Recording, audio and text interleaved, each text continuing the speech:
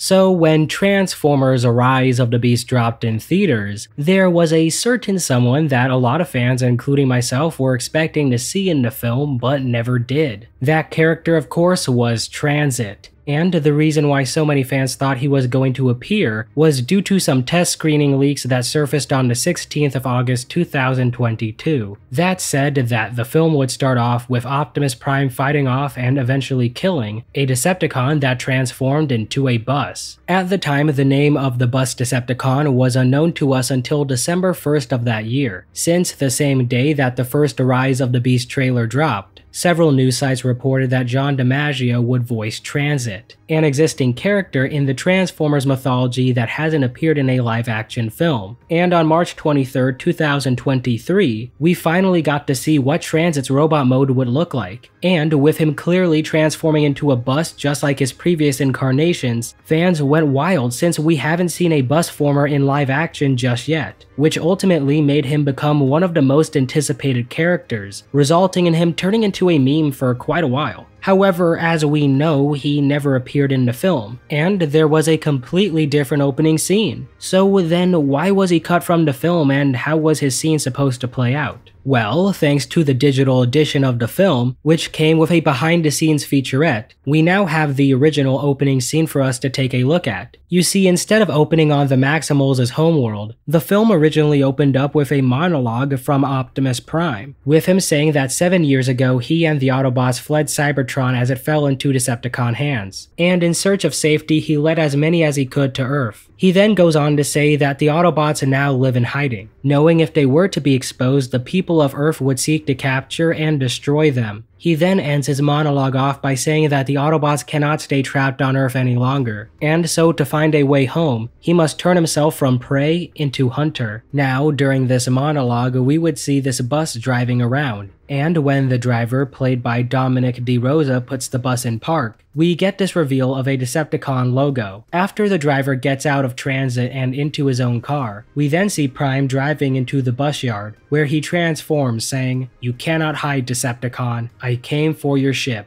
Give it up and I will not destroy you." Transit, not liking this threat on his life, would ram himself into Optimus, but Prime counters by lifting him up and flipping him into the air, forcing Transit to transform. After saying hello to Prime, Transit would shoot at him. However, Prime wasn't having any of that, and used a bus as cover, kicking it towards him. However, Transit jumped over it and the two got into a scuffle, where Transit would pick up Prime and body slam him into the pavement, cracking it. However, Prime was not too happy about this and picked up a piece of pavement and slammed it into Transit, stunning him. Prime took advantage of his opponent's dazed state, and grabbed him by the back of the head, slamming it into a bus. After asking Transit where his ship was, he slammed him back into the bus and dragged him through it. Transit, not being too happy about this, would grab a nearby light pole, and use it to throw Prime into a bus. After turning the pole into a makeshift shank, Prime had enough of Transit's games, and cut his right arm off, pulling out the pole and jumping into the air, where he would stab Transit through the chest. He would then give Transit one last chance to reveal the location of his ship. However, the bus bot would say that he destroyed it, to leave Prime with no possible escape. As he tried to pull out his cannon, Prime grabbed it and turned it on Transit, forcing him to shoot himself and crash through some buses. As he lay dying, he would anger Prime by telling him that he would never see Cybertron again, and that he would die on this miserable planet. Prime would then shut him up by blasting him. So yeah, that's basically how this awesome scene would have played out. And with it being pretty far along in production, with some of the CGI being near if not fully completed, it begs the question on why this scene was cut. And well, we would actually get an official answer as to why the scene was removed. You see, on June 6, 2023, 3 days before Rise of the Beast would hit theaters, Collider had an interview with the director of the film, Stephen Caple Jr. When he was asked about how the film changed during editing in ways he didn't expect, Caple talked about the original opening, saying, but there's small scenes in there that just cause confusion. Like one was this this Decepticon scene, Transit, that I've been talking about, because Optimus Prime fights Transit at the beginning of the movie, or at least he used to. And it was a really epic fight scene. And then you saw Optimus Prime dump his body in the Hudson River, and all these Decepticons were dead. And you saw that he's been hunting for the last few years. So when we screened it, people were like, damn, this is kind of dark. It was kind of dark, but I thought it was a movie I wanted to make, but then I started to realize it is dark. It felt a little darker. So we pulled back on that. And then we started to dive a little bit more into the Maximal sort of origin story, because we were trying to play with the sort of time travel, which is originally in the mythology for the Beast Wars. It got just confusing. And I was like, how can I simplify it? So a lot of the rewriting and editing in post became, how can we sort of simplify the Maximal story so it doesn't confuse the audiences? So there you guys have it. Thanks to Capel's testimony, we know that the reason why Transit was cut from the movie was because test audiences felt that the scene was too dark. Now, based on what you all just watched me describe, some of you might be scratching your head a bit, thinking, how was this scene dark? I mean, it wasn't that dark, and you could argue that Demolisher's death in Revenge of the Fallen was darker than this. However, I think the reason why test audiences mainly felt this way was because of the second part of this scene, that we don't actually have footage of. During Cable's testimony, you likely picked up on the detail about Prime dumping Transit's body in the Hudson River, where we would then see a lot more dead Decepticon bodies. Now, unfortunately, it's impossible to know what this scene would have looked like. But in the same interview, Cable would explain why he didn't add the second part of the scene into the special features, saying, I won't release the Hudson River, him dropping the bodies, because that wasn't far along, because that was totally CG, even the world.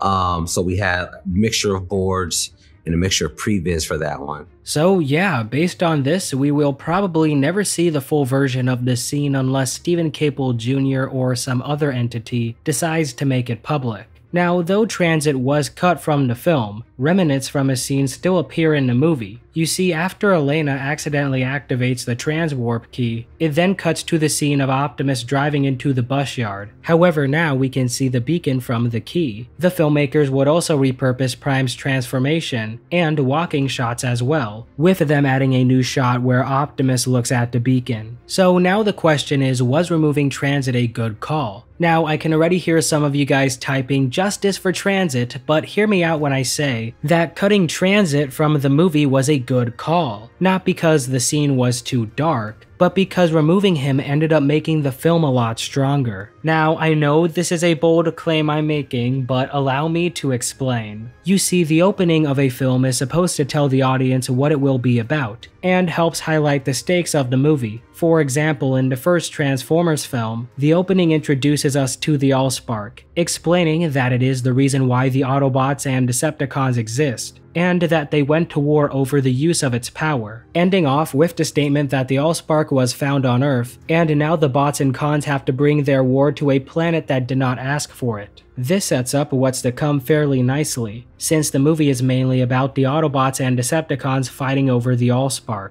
If we then examine the Transit opening, we learn that the Autobots are stuck on Earth, and Optimus is trying to find a way back to Cybertron so the bots can regain control of their home. We also learn that the Decepticons know that the bots are on Earth, and have been sending troops to kill the leader of the Autobots. With that in mind, one would assume that the film would be about the Autobots making their way back home, and potentially stopping the Decepticons. However, as we know, the film has a lot more going on than just this.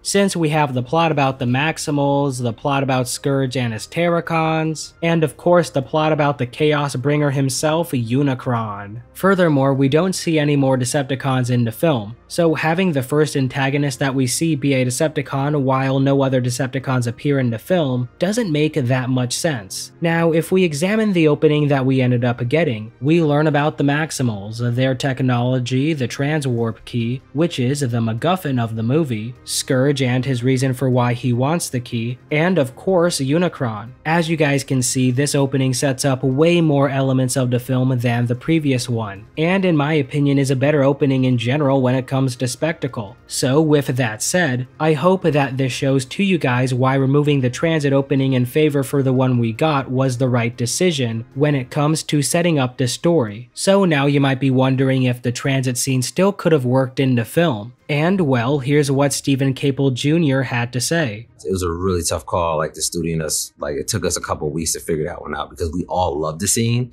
and we're trying to make it work, but it's just slowing down the film and kind of like people already understood that he wanted to go back home. They didn't need that extra piece. And Capel's right, since if you recall, unlike in the other Transformers films, the pacing of Rise of the Beast is very quick, and I honestly don't know where they would have been able to place this scene to still work with the pacing of the movie. Now, the bigger issue with the transit scene that I don't see anyone talk about is that it undermines the finale of the Bumblebee movie. To give you a recap, after Shatter and Dropkick learn that the Autobots are going to establish a base on Earth, the duo were going to send word to Cybertron so the Decepticons could send an army to Earth and finally crush the Autobot resistance for good, allowing them to win the war once and for all. During the final battle, Bumblebee was able to distract Shatter long enough so Charlie Watson could deactivate the machine that would send the message. Since Blitzwing, Dropkick, and Shatter were all killed, no Decepticon would have known that the Autobots were on Earth, keeping the Autobots safe. The original opening for Rise of the Beast would have severely undermined this plot point,